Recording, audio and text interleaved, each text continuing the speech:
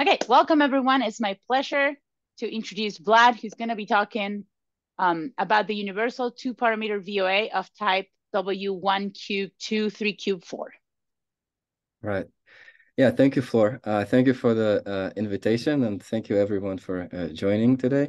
I'd like to report on some recent progress with on the project that I have with Thomas and Andy on the construction of this beast. It has been a long time in the making. So I'm happy to present some of the some of the new results. Okay, so let me motivate this. W algebras have generated great interest in recent years because they're quite useful and appear in a lot of places in math and physics. Some observations one can make on them is that these W algebras or their affine cosets, they tend to fall into, some of them fall into infinite families, and they share in a common repeating generating type pattern. So some prominent examples include these kinds of W algebras where you have a strong generator in weight 2, 3, all the way up until n. And another example would be where you have a strong generator in even weights. But of course, not every such W algebra or their affine cosets would be of those two types. Of course, many more things can happen. But also, so this is a conjectural process of Hamiltonian reduction in stages that we believe should hold in some generality, suggests that you can decompose many of these W algebras as extensions of tensor products of certain building blocks. I think it was originally suggested in this thesis of Morgan, and then Naoki and Thibault did some work on that. And also I should mention that Shigenori and Justine have verified this in type A up until rank 5. So there's some considerable evidence that that should be the case. Now these examples here, they provide some, but not all of such building blocks. And sort of what we conjecture, what we believe is that the algebras with these strong generating types, so where you have this pattern, you have 3 fields in weight 1, you have 1 field in weight 2, strong generator, 3 in weight 3, 1 in weight 4, and so forth. They should provide these remaining blocks. And so somehow, once you understand these blocks, once you understand the atoms, perhaps this would help you understand the great zoo of W algebras. All right, so let me remind you of what the W algebra is. So let G be a least superalgebra, and that has an even part G0 and an odd part G1. And you choose a nilpotent element in the even part.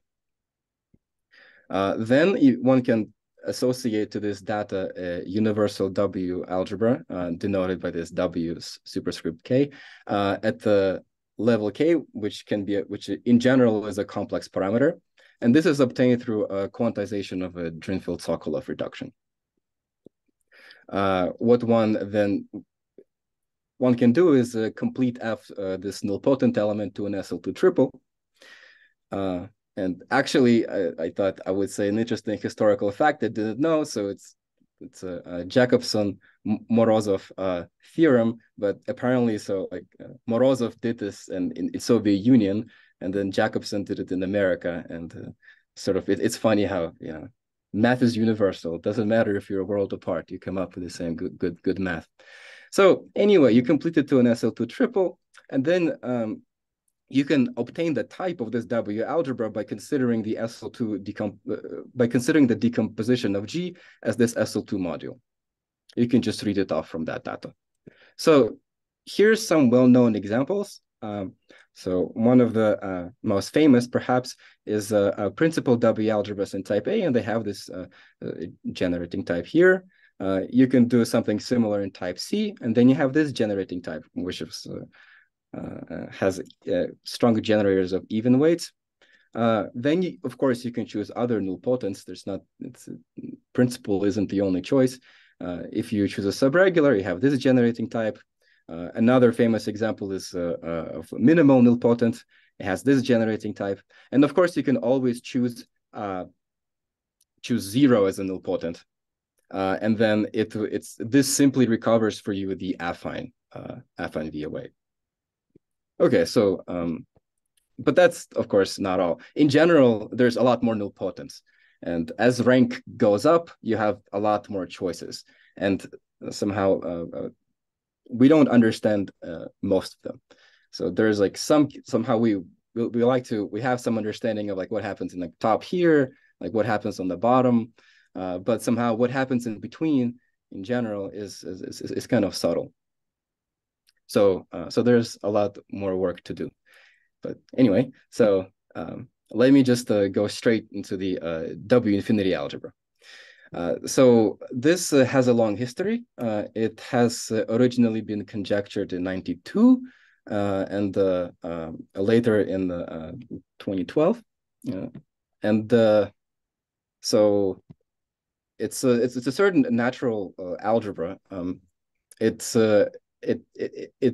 has this type that has strong generators in way 2, 3, and so forth, all the way to infinity, and it serves as a classifying object for VOAs of this type. So remember, principal W algebras, for example, they fall into this category. Right? So then, rather remarkably, Andy was able to show that it exists and it's well defined, and it's defined over it's a 2-parameter algebra.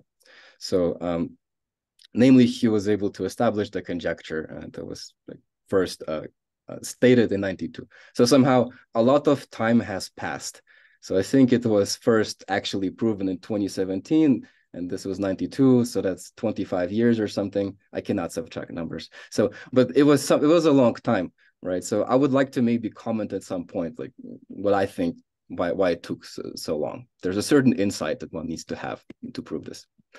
All right, so then there exists an n-by-n family of finitely strongly generated algebras that are in bijection with the truncation curves, which is certain relationships between the central, the 2 parameters of this algebra, which are the central charge and some other parameter lambda. So if you have this special relationship, what you can do is you can impose this. You can quotient this this ring by this curve, and then if it's a special curve, you can then further quotient this universal object to obtain a simple 1-parameter algebra, and they would have this strong generating type 2, 3, all the way to some n. These are very special curves. Generically, this doesn't happen. Think of it something like admissible levels for like affine algebras. Like they're special levels. Generically, nothing happens. All right, so also it's worth saying that this algebra featured prominently in establishing type A triality, which was conjectured by Gayotto and Rabchuk and proved by Thomas and Andy somewhat recently. And this is a nice picture. I just like pictures, and so it has colors. It's pretty. So what this represents is, I should say, this is not a C lambda plane. These curves are not in C and lambda. There is another reparametrization of this algebra. And in this reparametrization, it's nice that the triality is kind of manifest. You can see it because you see, for example, like each of these curves, they correspond to these truncation curves. And you see, for example, this orange one here, it's like, it sort of occurs, multiple times. So you can see it has this symmetry where you can rotate it around, and you see there's some symmetry present to it. And that's sort of reflected in the triality. So, and then their intersection points are quite interesting as well. Like you see that they intersect, and that gives you some interesting isomorphisms between certain algebras. Okay. All right, so then another example is an even spin algebra. So even spin algebra was proven to exist by Andy and Shashank. And it has this generating type, and it's a 2-parameter VOA. It also has a history, as was conjectured in physical literature, but now we know it's a theorem.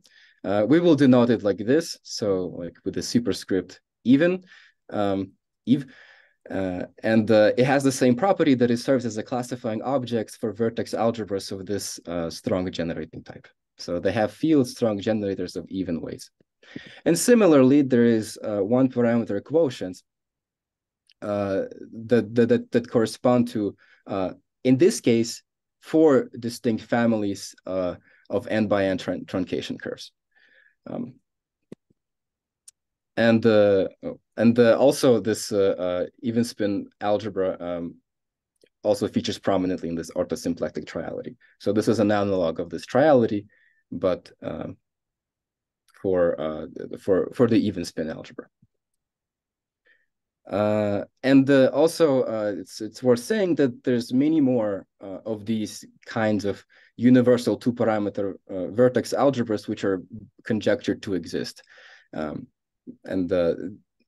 there's a way, conjectural way, to take many gluings of many copies of these W infinity algebra and the even spin algebra, and extend them by some modules, and it should also give you another universal 2-parameter algebra that also has a similar feature, that it classifies many algebras of a certain strong generating type.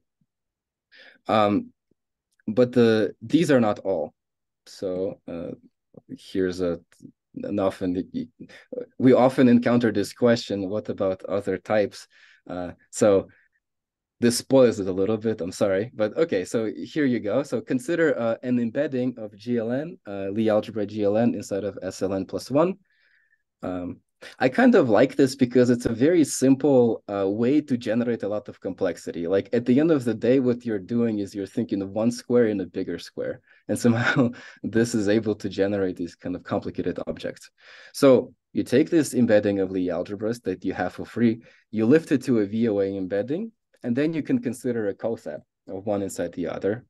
And these algebras arise as 1-parameter quotients of this W infinity algebra. So that's a theorem. That is something one can show. Then you can do the same thing in type BD. So you take an SON inside of SON plus 1, the same story, take a coset, but also you need to take an orbifold by Z2, and for technical invariant theory reasons, you want to do that. And then once it's done, then you can show that this coset will arise as a 1-parameter quotient of the W of this even spin algebra. And so, okay, you know how it's going to go. So in type C, you do the same thing. You look at this embedding, you look at the coset, and then using very similar arguments as above, you can establish that it has this stronger generating type, which is we're after. So it has the 3 fields by 1, 3 fields of odd weight, and 1 field of even weight. Now I put dots here because the truncation is a little bit subtle. It's going to occur in some quadratic way. Like the last field you will see, it will have quadratic dependence on n, but it will be a truncation. So it will have this type. And so therefore, we're kind of motivated to try to apply the same recipe as with other cases. So let's try to construct, maybe there is a universal object, similarly as in these cases, that would give rise to these as quotients, right? All right, so this is the setup here. So we will first postulate that this SP2 algebra, it's going to have this infinite stronger generating type, and it's going to have these 3 generators in odd weight, 1 generator in every even weight, and that's how we denote them. So the odd ones are going to be X, H, Y, and the even ones are Ws.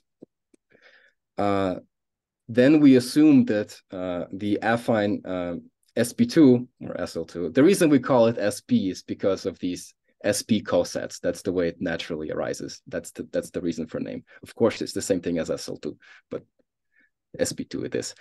And so yeah, so in weight 1 we have this sp2 and it has a level k. Similarly, well, there's also a Virasoro, and it's going to be generated by field L. And this property essentially amounts to saying that it's weakly generated in low weights, namely by the weight 1 fields, weight 2 field, and weight 4 field. That's it. So these fields weakly generate the whole thing. But I like to think of it as like to call it the raising property. So this raising property, it says that the first mode of the W4 field will raise the field successively. So for example, it takes weight 1 fields to weight 3 fields, then takes weight 3 fields to weight 4 fields, 5 fields, and so forth. So it's going to jump by 2. And the same way with even weight fields. So if you do W4 circle 1 W4, it gives you W6, and so forth indefinitely. This is actually important. So this creates some pain, but also it's a very helpful assumption. I believe without this assumption, one cannot prove that such a thing exists. So I'd like to say a few words later, if time permits. And the last thing we assume is that it's non-degenerate. So, and that means that this field W4 its leading pole is not zero.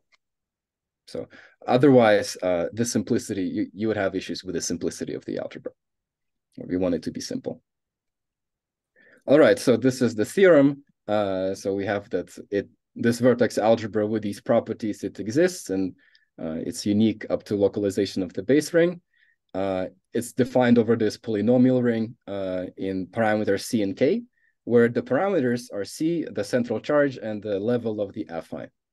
Maybe I should also remark, this is different from the W infinity and the even spin story, because remember, there were 2 parameters. One of them was the central charge, which had already explanation, but then you had this lambda parameter, which was a strange guy. Like it just sort of occurred as a structure constant in the OPE, in some OPE of low-level fields, and you just accepted it as a thing. It's hard to interpret the meaning of it. It probably has it, but maybe society or civilization is not ready to understand it yet. But in this case, it has nice ready interpretation, right? Just the central charge and the level. So that's nice. And also it has a similar property that under some mild assumptions, which I'll say later, this algebra classifies all algebras which have this generating type. And this may not be necessarily minimal. There may be certain issues with the way it truncates. You may not have 3 fields of odd weight. Sometimes one of them may go away, maybe 2 of them can go away. But in either case, so it's going to have this stronger generating type, but perhaps it's not minimal. Perhaps you can kick out some fields. Okay. All right, so I'd like to say something about the proof, because I think it's kind of interesting. So the minimal assumption one would like to start with is only of the stronger generating type. Suppose you have the stronger generating type and that's it, and then just impose every possible Jacobi identity. And that would be nice if you can do it, but unfortunately this is not possible to do, because what you end up with is an infinite system of coupled quadratic equations. And we have hard time solving these big systems of equations. Somehow, if one is able to solve these systems of quadratic equations, one can see the face of God in a certain sense, because many questions in math can be reduced to solving a big system of quadratic equations, classifying Lie algebras, classifying like many things. You can express it as a big system of quadratic equations. And, that would be nice that if we knew how to do it, but we don't, so we have to be clever. We have to make assumptions rather. And so the following 3 ingredients are necessary for the proof to work. First is the symmetry. So you have to make use of symmetry, namely the SL2 symmetry that we have, this SP2 symmetry. Then the raising property. So the fact that it's weakly generated by fields of low weight.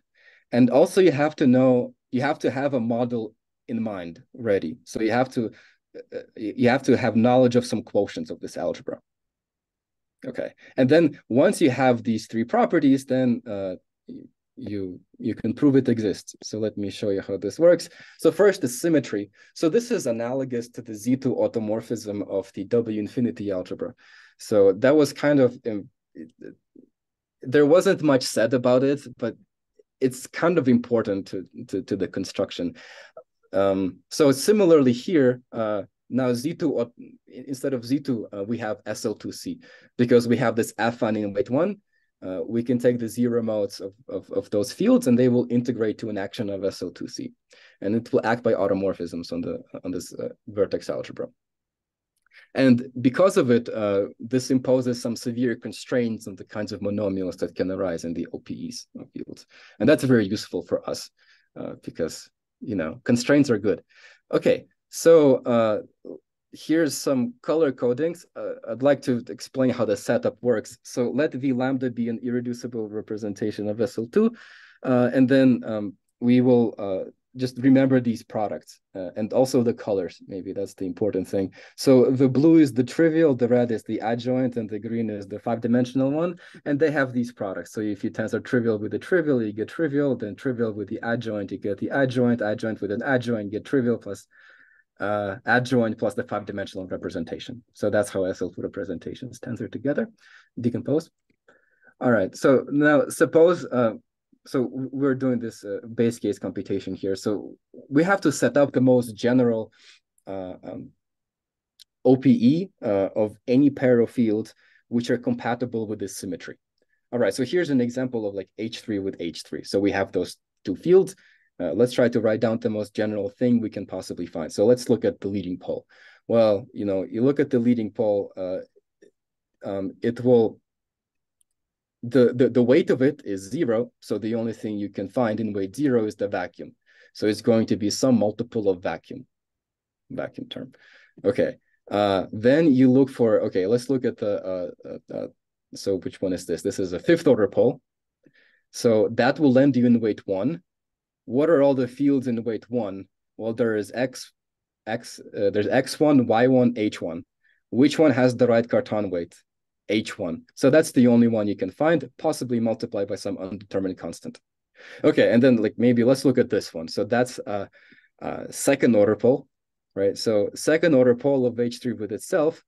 What can you find there? Well, so H is red, so that's adjoint. So you can only find things that transform as like trivial, adjoint, or a 5-dimensional one. So this is a 5. Is that color coding is not correct?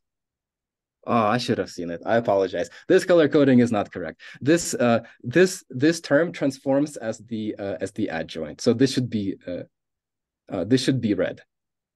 I apologize. It's a mistake. I just know from experience. Okay, so yeah, but okay, imagine it's red. All right. So then, in principle, unless you assume the symmetry, you would have to give 2 structure constants for each of these terms, but you only need to give 1 to this combination. So that's why it's helpful, right? And also it's going to be helpful later on. So anyway, so that's what you do. You just set up these OPEs with undetermined constants, and then you impose a bunch of Jacobi identities, which I remind you here they are.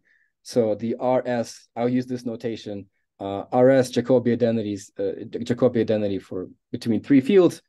That's what it looks like. And P is the parity function here. So I guess our VOA is not a super VOA, so just this is 1. You don't need it. But that's what the Jacobi identity is. And we're going to impose a bunch of them. So first, I'm just going to set up some notation. So let D subscript be the set of all OPEs among fields of total weight less than n. For example, H3 OPE would be in D6, because 6 is 3 plus 3. All right. So then similarly, you define, so let's let Jn, again, subscript n, be the set of all Jacobi identities among fields of total weight less than n. So for example, the Jacobi identity that involves fields like H3, H3, H3 would be in J9. Okay. Now, also, I should mention in this base case computation, it is very helpful to choose a different set of stronger generators because, and namely those that are primary for the SL2. There's a way to correct the generators you have so that they become primary. And then the structure constants are a lot easier. You kind of have to do this. Unless you do it, you get stuck. That was, yeah, at least I couldn't do it with the other set of generators. The computation is just too complicated. Okay, so, all right, so I'm pleased to state this little theorem. It feels like nothing, who cares? You impose some Jacobi identities, but you know, it's funny how like a year turns into a 2 lines year of work. But it's in retrospect, one can do it quickly if one knows what one has to do. If you impose these J11 identities, then all the OPEs in D9 are fully expressed in terms of C and K. All right, so that's what happens. You already find these 2 parameters quite early on. Okay, cool. Yeah, I'm gonna move on. All right, here we go. So this is don't worry about the details here. I just put it in for completeness. Let's just look at the top piece here. So so this is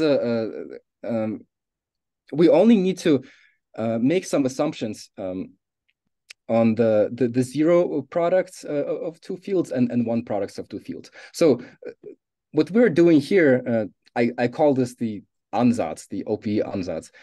This is really informed by the induction process. So once you have the induction process, that sort of informs you of like what kind of ansatz you should make. And the way you should think about it is the following. So in general, if you look at the OPE, say this is the first product. So this is the second order pole of field W2I and W2J. In general, the right-hand side is going to be a mess. It's going to involve a lot of terms, but you choose to peel away only those terms that, okay, you want to collect enough terms in this mess of terms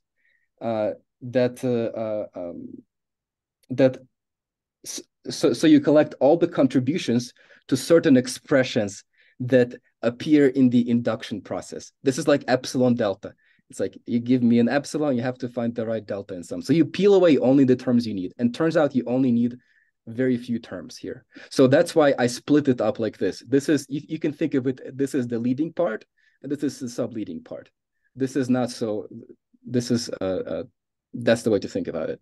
And this leading part has a structure constant associated to it because every monomial has a structure constant associated to it. And what we will do in the next 2 slides is determine these structure constants explicitly. And then with the knowledge of these structure constants, we will be able to determine the rest of these terms explicitly as well. Well, not explicitly, but show that they can be determined. Okay, and you have to do something similar for every pair of fields because you have a lot of fields. But let's just focus on these ones, W and W. All right, so I just wanted to give you an example. Here's a Jacobi identity. So you have between these 3 fields. If you just evaluate it using this ansatz that I just talked about, it will have 3 terms. So you get some kind of identity saying that if you add them up, you get 0. And what are these 3 terms? So what is this guy? So this guy tells you some kind of a constraint on these structure constants, W. That's what it tells you. Here it is, right? Then you have another term, which is this guy. And this guy tells you some kind of a linear relation amongst these remaining terms you chose to omit. And then you have this other last piece. So this is R is for remaining. So this is whatever's left over. And turns out that in the induction process, you can think of it as inductively known. So it always has the form that it just can be assumed to be known. So it looks like a mess, but it's known by induction. And so anyway, so first we will impose these identities, then we will pose these identities, and turns out that that will be sufficient to produce this algorithm that will recursively determine this OPE algebra from the base case. So here's the explicit formula for these structure constants. So it may look bad, but it's actually nice. These are sort of like binomial coefficients, actually, if you sort of stare at them, I should say. So this is the rising Pochhammer symbol. That's what this notation means. So this means that this is like 5 halves times 5 halves plus 1 times 5 halves plus 2 all the way to I minus 3. Okay. So this is what they are, and it doesn't really matter their explicit form. All that matters is that, well, no, it's important. You have to know their explicit form, because this from this explicit form, you determine linear relation among these unknown terms, these remaining terms that you chose to omit. All right, so once you have that, then you can set up the induction. So it looks daunting. We don't need to, like, you don't need to understand every little detail. Notation is horrible, but it's what it is, just because you have to take care of a lot of cases. So I'll let this superscript n denote the set of all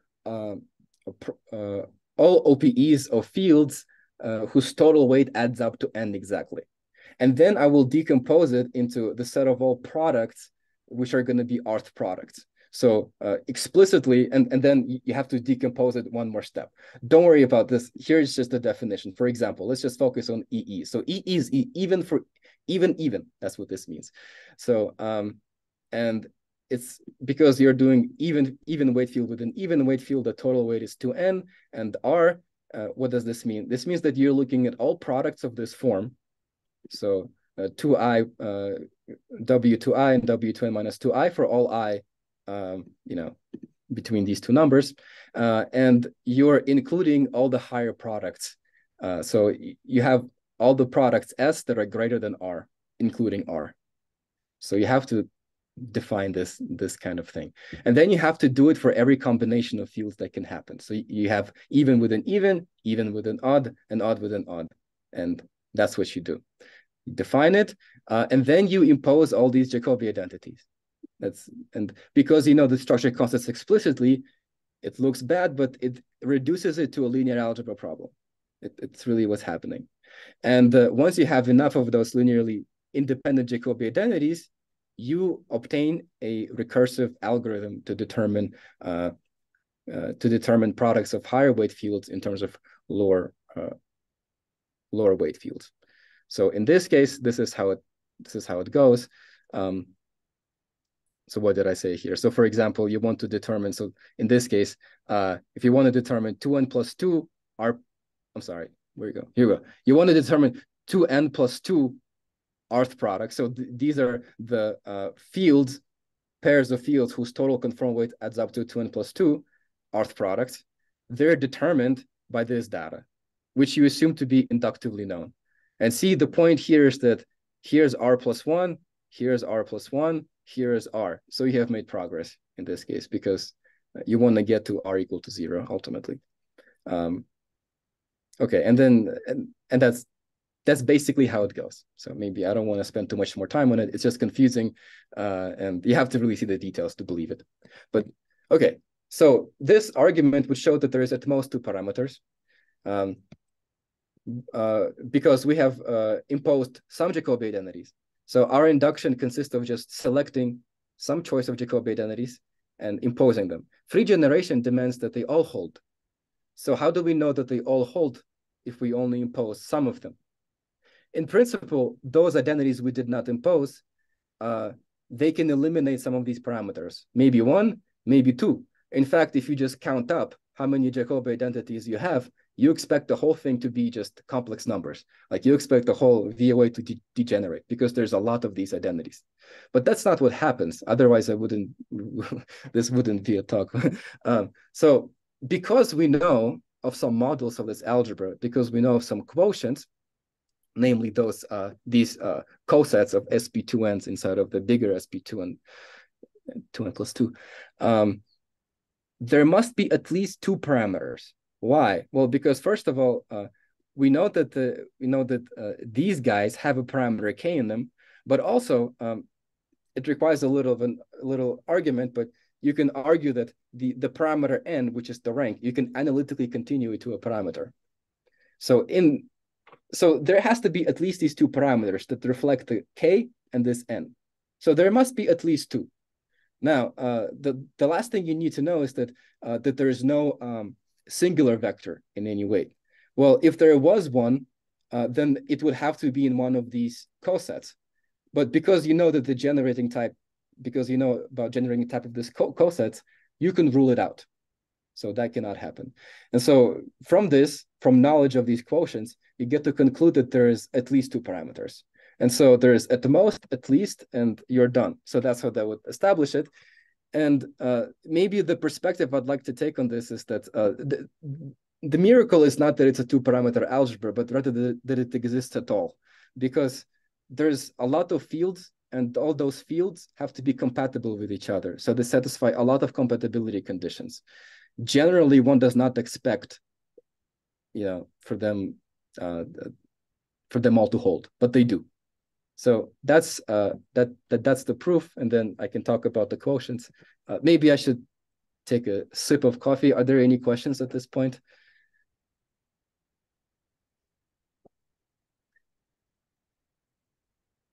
Okay, so I'm just going to continue and say something about the quotients. So why would somebody else care about this? So maybe that's why, because it has these quotients. So recall that in the W infinity and the even spin algebra, many quotients are affine cosets of certain families of Hooke type W superalgebras. So there's something similar that happens here, but there's some subtleties. So consider the following list of 8 families of Lie algebras, and we want them to have the following decomposition. So there's going to be some Lie subalgebra B, there will be some Lie subalgebra, SP2 will be a Lie subalgebra, and there will be some Lie subalgebra A. And then what you want to do is you want to, and then this MAB will be some module for this Lie subalgebra, this sum of these 3 Lie algebras. And you allow B to be the following 2 kinds. So it can be either type C or type B. And then A can be any one of the following algebras. So in total, you have 8 possibilities for all the choices. All right, so then what you do is you consider a W algebra of this form where you take F to be the nilpotent that is principal in this B part, in this B subalgebra. So, okay, you can define such a W algebra, and then you consider its affine cosets. But here the coset is you take the coset by A. You leave the SP2 behind. You have to leave it behind because you want the right generating type. You want to have 3 fields in weight 1. Okay, so and then this guy, this coset, and possibly up to an orbifold. You may need to take a Z2 orbifold. Is a quotient is going to be a quotient of this algebra, this SP2 algebra, and there will be some truncation curve, which will realize this quotient. And maybe it's also worth saying that in this case, the truncation curve, because the parameters occur in low weights, it's just the central charge and the level K. The truncation curve is simply the statement that central charge equals. It's a formula for the central charge, which you know from the W algebra theory. You can compute the central charge of these W algebras. So like here, the truncation curves are just known manifestly, unlike in the other case of the W infinity in the even spin, where you had to actually compute what this lambda parameter is and how does it relate to the central charge. Okay, so that's kind of cool. And yeah, so now I want to give a few examples. And also I'll mention that the structure of this module MAB is a little bit more complicated than in the W infinity and the even spin algebra situation. So here's an example. So take G to be SO4N. So one can see that it has a subalgebra SP2N plus SP2. And then you can decompose this G as a module over this subalgebra. And you obtain this decomposition where this SP2N module, where this guy, this module, it will occur as a summoned of the second exterior power of the standard module of sp2n. So that's the definition of this this module here. And yeah, you can evaluate its dimension, and the dimension is going to be important to determine the generating type of this W algebra. So, well, before we define the W algebra, let's choose our nilpotent. So you choose the nilpotent to be principal in sp2n here. And then one can show that this W algebra is freely generated and it has this form.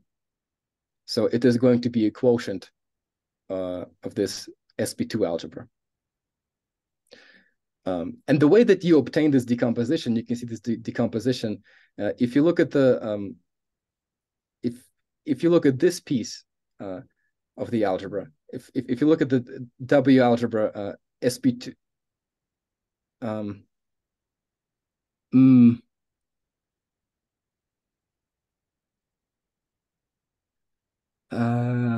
okay, yeah, I just talked about this with Andy and I forgot how this went exactly.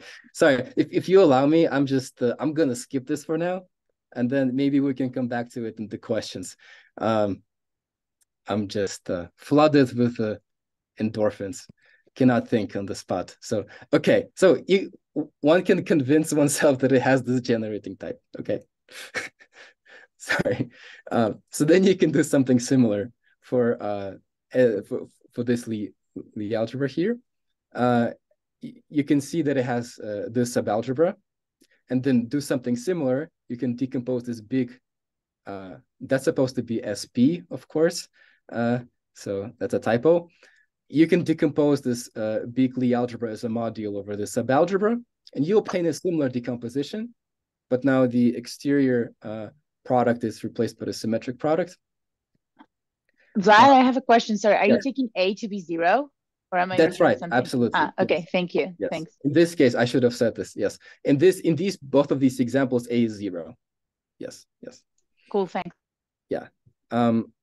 Yeah. So then you choose F to be nilpotent in this P. This is just. I should have seen this typo. Yeah. So this is supposed. So okay. SP 2n plus 1. SO 2n plus 1. Because that it's supposed to be this. At some point, I copied and pasted something and forgot to change things. That's what happened. Yeah, so you want the nilpotent to be principal in SO 2n plus 1. So this is supposed to be SO 2n plus 1. Then using a similar argument that somehow I cannot say right now, you can show that it has this generating type. So it is again going to be a quotient. So now comes an example of where A is not 0. So now consider this this Lie algebra, and then you take F as this nilpotent as in this previous example here. So it's going to be nilpotent that's principal in this sp2n part. But now it's a bigger Lie algebra. There is plus 2r here. Okay. Then you can consider this W algebra. I forgot to say psi is the shifted level here. So psi would be the negative dual Coxeter number plus k, the usual level that we have. But I should have said this. I forgot to add this. So this will have an affine sub-VOA. It's going to have sp2, which of course we have from that decomposition, but also it's going to have SO2R. So that's this A subalgebra that we have freedom to choose. And the levels of these algebras are going to be related as follows. All right, so then this coset, you can take the coset of this SOR algebra inside of this W algebra. Again, you take a Z2 orbifold for some technical invariant theory reasons. And this object will be a coset of this sp2 algebra also. And here I have put in the truncation curve. So this is just the formula for the central charge. It's easy, but also you can see that it's kind of nice. It has a nice factorization. Yeah, I like it. It looks pretty. Okay. So the way that we would like to regard these are as these 8 families of algebras. They're type C analogs of Gayatov-Rabchak Y algebras in types A and orthosymplectic type. And similarly to the other cases, the intersections of these truncation curves, so that's just one, there's 7 more. Their intersections are going to be some nice rational numbers, and they give rise to interesting coincidences among different quotients of this algebra. But also, there's no isomorphisms of one-parameter quotients of this algebra. So in triality story, that's one of the ways one can parse what triality means, is that there will be isomorphisms of one-parameter quotients of those W infinity and the W even spin algebras. In this case, it doesn't happen. All these curves, they're just distinct. They look different. So it doesn't happen here. So there's no the same kind of triality in this for this algebra. And is it because K and C were related in a much clearer way? Was it like there was no lambdas? Possibly. Parameter? Yeah, that's possible. I mean, it's sort of hard to say why math is turned out in such a way that there had to be no symmetry here. So the way, possibly that's the reason, but I'm not sure. In principle, one can obtain these truncation curves or compute the central charges and look at these curves, and maybe one can see a pattern. Oh, if you if you replace K by K plus R minus something, if you just play around with it, you would recover a curve of another algebra. That can happen, but it doesn't. So it's sort of hard to explain why this happens, but it seems that it's some kind of, maybe future will inform us why there's no trialities, well, in this case, why there's no isomorphism between one parameter quotients. There's multiple ways to parse the meaning of triality, and that's one of the ways. Are there isomorphisms among one parameter quotients? And in this case, there's no. In another case, you can parse triality in a different way, where we think the answer is should be yes. But maybe I'll just get to the last slide, and then if people have follow-up questions, we can discuss that. So in the cases of W infinity in the even spin algebra, it is conjectured that all one-parameter quotients of those algebras arise exactly as these Gayatov-Rabchak Y algebras. So we don't expect to find any more one-parameter quotients that are, that they all arise as Gayatov-Rabchak Y algebras. There we go. But in this case, this is false, because we have one more family of quotients. And that's because we have affine subalgebra in weight 1. We have this SP2, which we didn't have for the other objects, for the W infinity and the even spin. So consider this conformal embedding so this is the simple, so this is the simple VOA of SP2n at level 1. This is at level n. So they will sit, in fact, they will form a dual pair inside of a foreign fermions. Dual pair means that one is the commutant of the other and vice versa. So then this allows one to consider a diagonal coset of this kind. And using this statement about dual pairs, one can observe that it will contain this SP2n, simple SP2n at level n, where n is going to be some integer. Then using the invariant theory argument, one can show that it has this strong generating type, which is exactly, has the right matching, it matches the pattern of our algebra. And so this way, we can show that this algebra is a one parameter quotient of this SP2 algebra. And the curve in this case is simply the statement that the level K is some natural number n. Okay, so this is something interesting. It doesn't happen for the other for the other W infinity and the even spin algebra. Okay, so all right, this is I can't believe this happened. Okay, I'm at 50 minutes, so yeah, thank you for your attention, and yeah, I have some references. I'm happy to answer any questions and yeah, thank you. Thank you so much, Vlad. Yeah. If you have questions for Vlad, feel free to unmute yourself and ask. I asked a few, so I'm gonna wait.